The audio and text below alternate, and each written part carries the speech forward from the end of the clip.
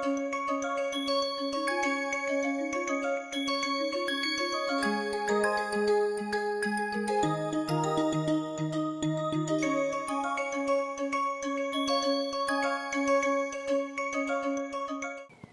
and welcome. So as I had mentioned in the last lecture, we will look at first a methodology that extracts optimal solution by adding one more unknown to the system of equations so that we still get a square system and we can get an exact solution. But we will also try and see how this is ensuring that we are getting an exact solution despite adding an unknown. So let us begin. So let us begin our discussion on an optimal solution strategy that makes use of this particular aspect. And let me first make a mention that the technique that we are discussing goes by the name of Lagrange multiplier concept or Lagrange multiplier method. As the technique name suggests, it was suggested by the famous mathematician Lagrange for solving mathematical optimization problems where you have objective function and you have also constraints. The Lagrange multiplier method is that which adds one extra unknown, but the feature is that it does that in a consistent manner for problems that have equality constraints. Here let me also make a mention that many optimization problems which have constraints can also have what we call inequality constraints, that is less than or greater than kind of constraints. The Lagrange multiplier is specifically suited for problems where the constraints are in the form of an equation or an equality. Now, in order to understand the philosophy, let us recall the basic fact that a solution will be optimal at a point if and only if all the partial derivatives of the objective function are 0 at that single point simultaneously. This is a mathematical requirement that all the partial derivatives must go to 0 at a common point so that that particular point becomes an optimal solution. Now we make use of this requirement to extend the methodology and say that if I can also satisfy the constraint exactly at that same point along with the equations that I get from partial derivatives, then the solution that I get at that point will also be exactly optimal for the constraint optimization problem. Which means if I did not have a constraint and if I had only n partial derivatives, then my optimal solution would correspond to that one single point where all the partial derivatives are driven to 0. The same logic is extended to say that in the context of a system which has n plus 1 equation which contain n partial derivatives and one equality constraint, if I can satisfy that equality constraint also at the same point exactly, then the solution is also exact under the constraint. And this is the basic philosophy of the Lagrange multiplier method. Now, in order to do that, we take recourse to the concept of constraint error, which means we define a parameter that will represent the error in the constraint at multiple points, and so that this error actually becomes zero only at the point where the constraint is exactly satisfied, and that point also is the point where all the partial derivatives are driven to zero. But in order to do that, we have to have a reformulation of the problem. The reason is that now the solutions that I am talking about must be sensitive to this constraint error. So which means that while generating the partial derivative, my formulation must be sensitive to the changes in the error in the constraint as the solution evolves. This can be done in a very simplistic manner, reasonably elegantly, by augmenting the objective function through the addition of a term corresponding to the constraint error along with an additional unknown, which is commonly called a weighting factor. So which means that I define a constraint error. We will see how this can be done. Then I give a weight to that error, and now this weighted error I add it to the objective function. By doing that, you will immediately realize that whenever I take partial derivative of the objective function, the augmented objective function partial derivative will not only contain the effect of the basic objective function but also the constraint error. And because of this, it is possible for us to then solve for n+1 unknowns simultaneously under the constraint that all the errors at the optimal point will become zero. We will see how this is going to be done. So the additional unknown or the weighting factor that we use for the weighting the constraint error is called the Lagrange multiplier. It's a scalar quantity which is multiplied to the error quantity, and this is treated as an unknown and it acts as a weight for the error due to constraint. Here it is worth noting that if the error actually goes to zero, then no matter what the value of this parameter is, the objective function will be exact. And we can also clearly see that exact optimal solution will be obtained when all n+1 equations, that is n partial derivatives and n+1 constraint equation, are exactly satisfied in an equality context. So let us now see what kind of formulation we are going to get when we are trying to solve a constrained optimization problem.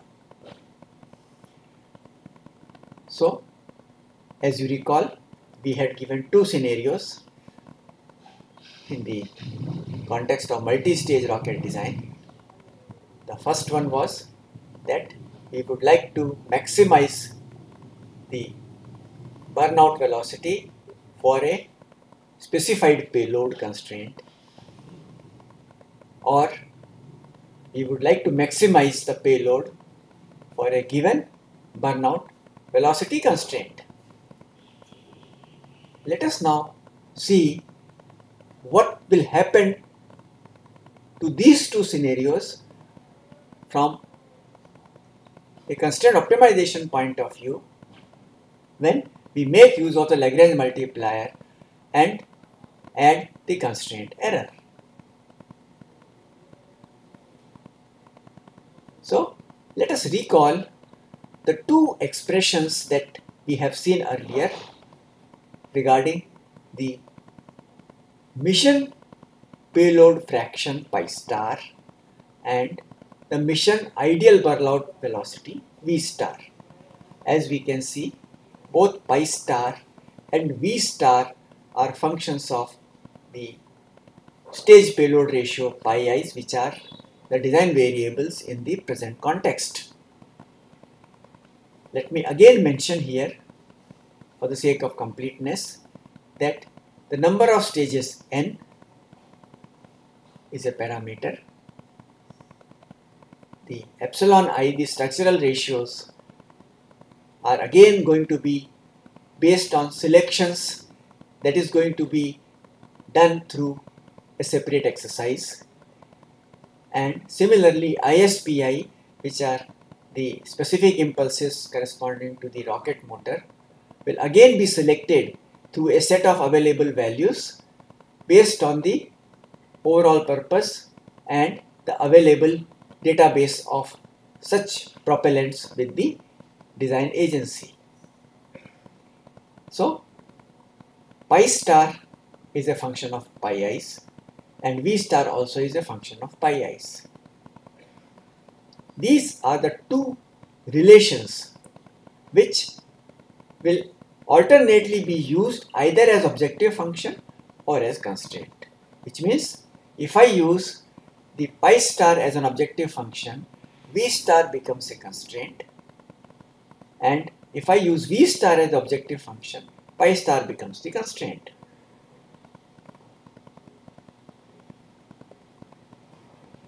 Let us now define what is meant by the constraint error.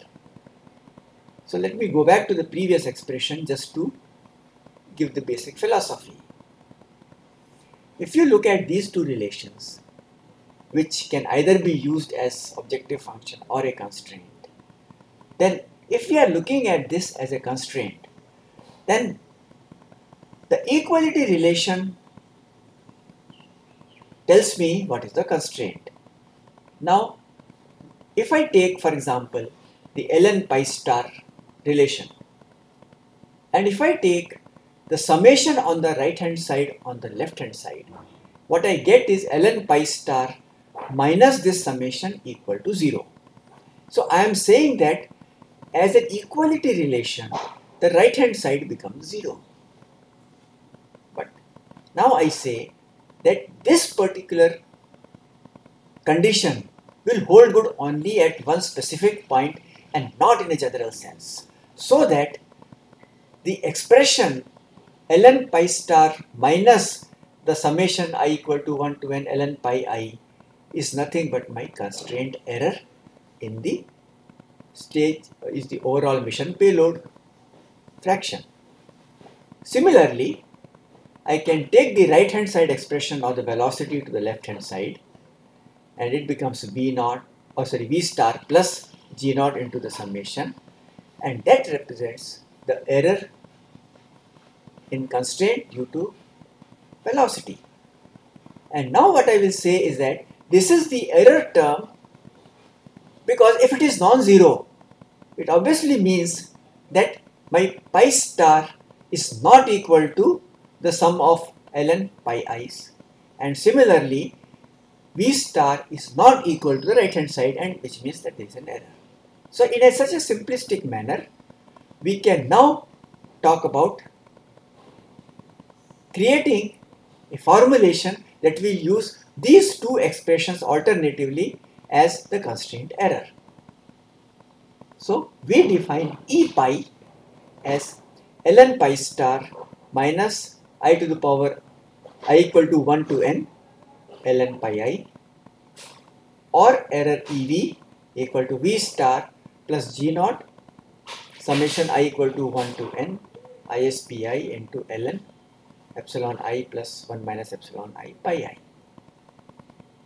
Now we are assuming that Everywhere else, this will be a non-zero quantity, indicating that until you reach the optimal solution as defined by the n partial derivatives. So please note, the n partial derivatives where they go to 0 at a single point, that is the point at which I would also like this error to be driven to 0. Which means now I must connect this error to those n partial derivatives. Let us see how this can be done. And for that, as I had mentioned, we will first define what are called the objective functions, which are augmented as shown below. So now I define an objective function h pi, which talks about the objective of pi star as sum of ln pi I going from 1 to n, and to that now I have added the velocity constraint error through the Lagrange multiplier whose symbol is lambda. Now let us just look at this objective function which is augmented, and immediately you note that if the constraint error goes to 0, the objective function will be exactly for pi star. So there will be no error in objective function, and if there is no error in objective function, all my partial derivatives will be exact, so my optimal solution also will be exact. Similarly, if I look at the second function for v star, here I take the velocity expression of minus g0 and the sum, and to that I add the constraint error due to the mission payload fraction, again multiplied by the same symbol lambda, and I call this hv as the augmented objective function for velocity. And similar to the previous one, we note that if the constraint error due to the payload fraction goes to 0, the velocity objective function will also be exact. Now, the next step.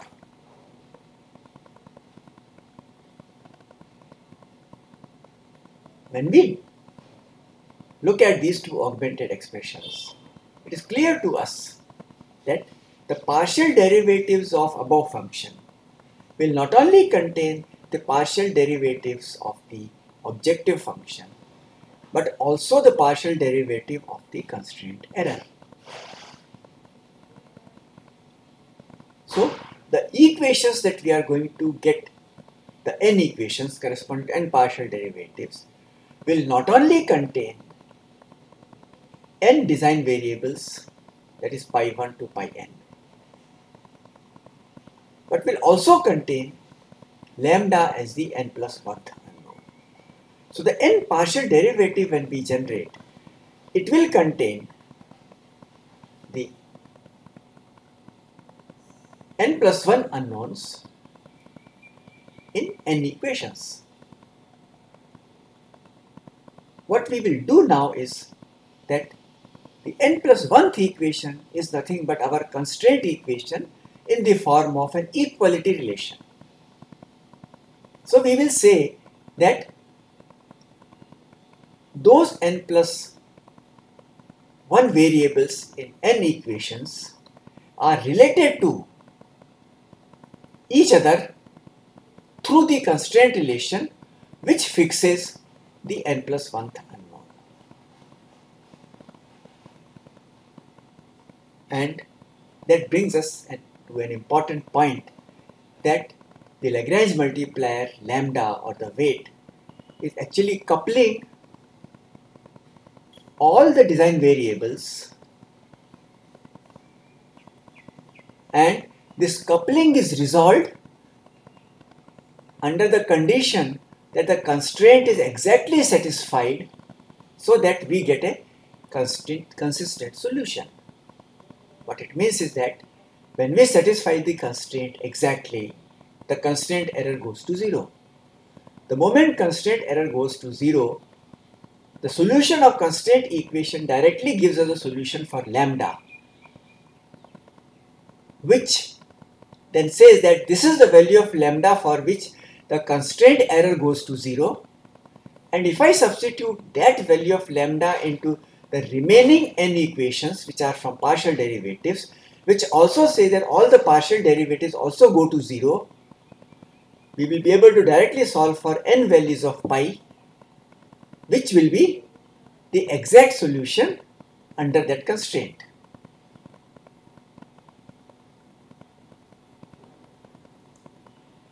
And once we get those n values of design variables, we just use them to obtain the stage-wise mass configuration along with the total lift-off mass. Thus, to summarize, the constraint optimization technique based on the Lagrange multipliers is found to be adequate for arriving at the best possible stage payload solutions. Of course, we note that we need to solve for one additional constant in order for us to incorporate the constraint. Hi. So, in this lecture we have seen the basic philosophy as well as the formulational aspects of defining a constraint optimization problem using the Lagrange multiplier approach, in which, as you have noted, we make use of the constraint error as part of our objective function and then create a set of n plus 1 coupled algebraic equations in which the coupling parameter is the weighting factor lambda, which is evaluated from exact satisfaction of the constraint.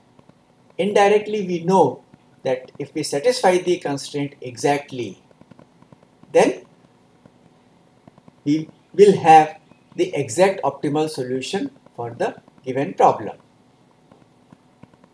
In the next lecture, we will now see through an example how this particular methodology works and what are the nature of solutions, including their features that are important for us to consider. So bye, see you in the next lecture and thank you.